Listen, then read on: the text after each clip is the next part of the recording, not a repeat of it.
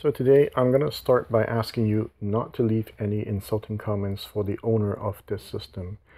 He was nice enough to let me make a video of his place, and for me, as an audiophile, I like seeing other people's system and the love they put into building their system. So that's why I thought it would be a good idea to show you. So today I'm going to introduce you to another setup of another person that I know. So I know this friend even before I start this YouTube channel, and today I'm going to give you a tour of his place. What's really amazing about this room is the acoustic treatment. Now this is professionally done, and these big speakers, I'll go over them. It's not going to be in detail, but I think that you guys might find this very interesting. Let's start by talking about his Naim Supernet 1 integrated amp and the Naim Dac. Now Naim is a very special product. Just like Macintosh, you have almost like a cult following.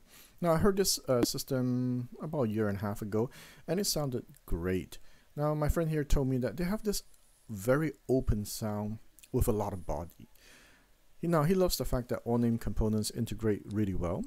He got two of these aftermarket Teddy Pardo power supply, and he told me it is a significant upgrade, and he preferred it over the more expensive Naim version. Now he does wish there is more power though, as this one is only 80 watt, this integrated amp, and the Quad 989 speakers can really benefit from more power. Now I personally love the look of these Naim. They're sleek, they're compact, and each component, whether the streamer, the DAC, or the amplifier, have this look that blends perfectly. Now they're not heavy like the Macintosh. As much as I like Macintosh, they're crazy big and heavy. Every time I move my Macintosh, it's like moving a fridge. Now he no longer uses these Naim, and they have been sitting there for a while, and the reason is because he has moved to HEGEL. Now HEGEL, for those who don't know about this Norway company, now they produce excellent products from DACs to amps. We have the HEGEL H300 integrated amp and the HD30 DAC here. Now I personally have been searching for one myself, but they're very expensive, even on the used market, so I never gotten one. Now I had the HEGEL HD12 DAC before, and that's how I got to know this company. The H300 here, it's about 5,500 US, and the HD30 is about 5,000 US. So we are looking close to 14,000 Canadian here, new with the taxes. The H300 has power, and it's very smooth. It's rated at 250 watts at 8 ohm. Now it has very, very good control on his Quad 989 speakers, and this is an all-in-one solution where it even comes with a very good DAC. Now I asked him the difference between the built-in DAC in the H300 integrated amp and the standalone HD30 DAC. Now he told me if you listen to both DACs separately, you will most likely not hear a big difference, as the H300 integrated amp does have a very good DAC. However, if you were to do an A/B test like he did, the HD30 is more detailed, more smooth, and has more depth. I personally felt that the HEGEL was very smooth. Not the same kind of smoothness as the Macintosh, just different. You can tell the sound it produced is in the big leagues. Now, it has great control, very musical, but yet very detailed. My friend here loves it, and he's looking forward to auditioning the new HEGEL H590. Now, let's get to the Quad 989 speakers. Now, some of my viewers mentioned to me that I should give electrostatic speakers a try. I heard these speakers about a year and a half ago with the names. At the time, I was already buying expensive speakers, but I was at the beginning of my learning of what to listen for. So for me at the time, I thought, they were very smooth but rolled off. Not my cup of tea, as I wanted that high resolution sound. Now fast forward to today, and now with more experience and knowledge, I was laughing at myself that I was looking at greatness a year and a half ago without knowing it. Now these quads are amazing, jaw-dropping, incredible. One of the reasons I keep trying all kinds of speakers is exactly for this, to experience what is out there. There's only so much I can pick up on reading. This is another chapter in my audio journey as I learn what electrostatic speakers can do. The separation on these speakers are out of this world. These speakers can only go up to 15 kilohertz. Yet, because the instruments are so well separated, I can hear every single instrument crystal clear. The last time a speaker blew me away like this in terms of separation was on a $100,000 system. Well, and a $300,000 system. But what we have here today is a $30,000 system. I can literally picture all the instruments floating in front of me, all with their own space. I always thought that you need a tube setup to experience that sense of air. Nope. This full solid state setup has it, and in fact one of the best I've ever come across. Now some people will still add a super tweeter with these speakers to give that extra resolution. I myself cannot imagine how good it will sound with it, and I don't really feel like I'm missing anything in terms of resolution. I know it's not high res and detailed like my Canton because we were listening at my place that morning. We were playing the same track at my place and over here, and I don't really care that it's not high def because I don't feel like I'm missing anything. I usually am not a big fan of speakers that are rolled off on the top. It's like turning down the treble with tone control, but as I said, not in this case. In fact, you can listen forever with these speakers without listening fatigue. Now these speakers are excellent for voice, it has a lot of heart, great speakers if you like jazz, classical, and opera. Now, my friend told me it might not be a good idea to pair these with tubes as he worries it might be too smooth. Now, next, these speakers disappear.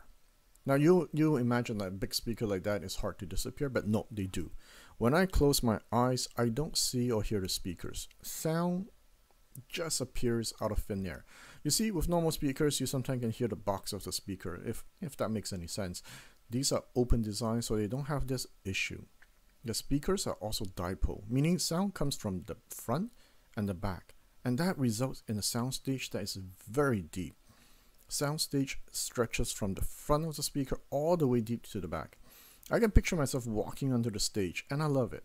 Now, if you, so my friend told me, if you listen to church choir on these, it's like OMG.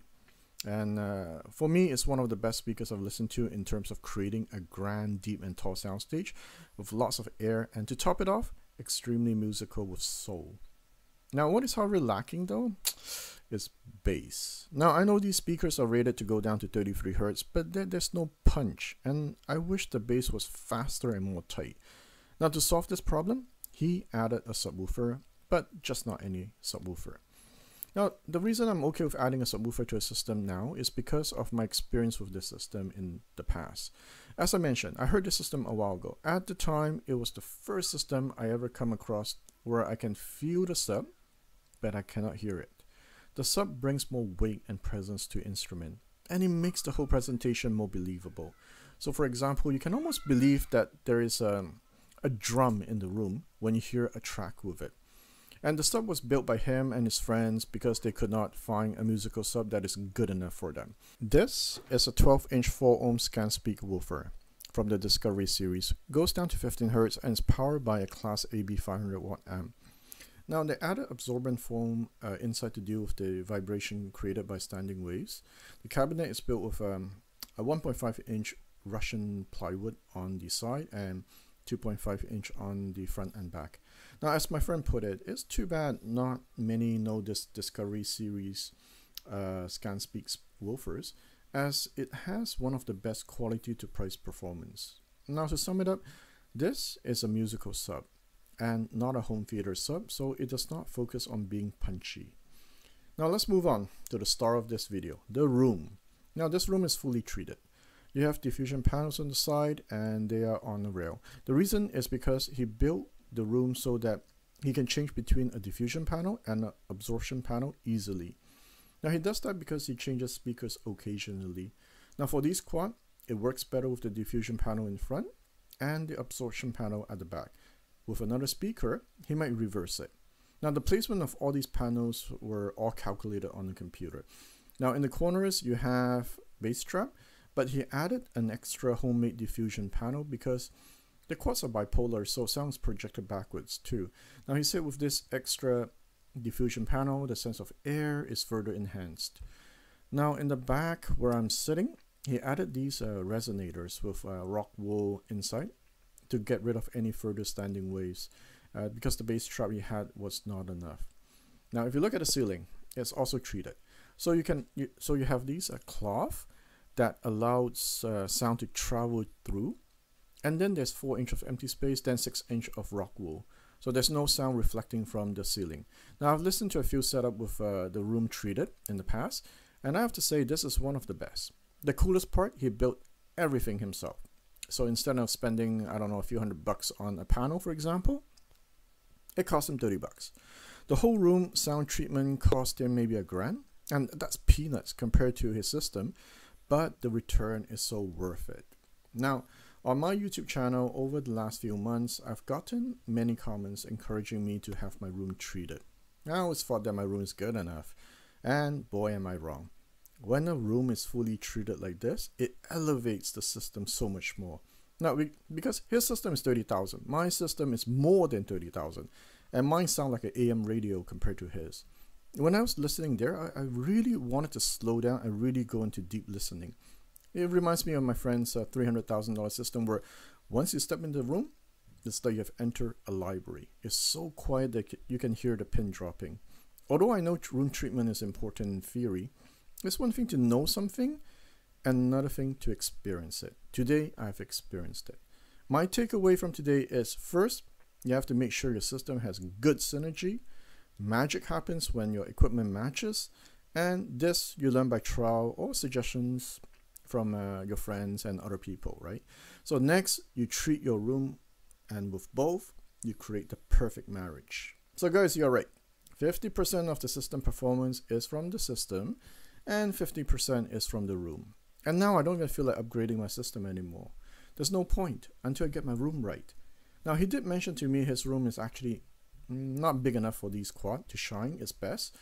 His friend keep joking about taking down one of the walls, move the toilet to create a bigger space. And the funny part is, if you know their background, they actually have the expertise, the resource, and the knowledge to do it. Yeah, who knows? Maybe they'll do it one day. So I'm going to wrap it up at this point. I hope you guys enjoyed this. And if you have links to your own system, feel free to share it in the comment section. Now, a big thank you to my friend for sharing his system. And if you have something nice to say, leave him a message. It'll be much appreciated. Now, for the sound demo, I'm not sure it's worth uploading, as the point of this quad is to create that ginormous soundstage. And whatever you hear on your speaker will not be able to reproduce it. Now, I did record some non-mainstream tracks because I really enjoy listening to those tracks when I was there. I'll see if it's worth to upload it. Okay, guys. So till next time.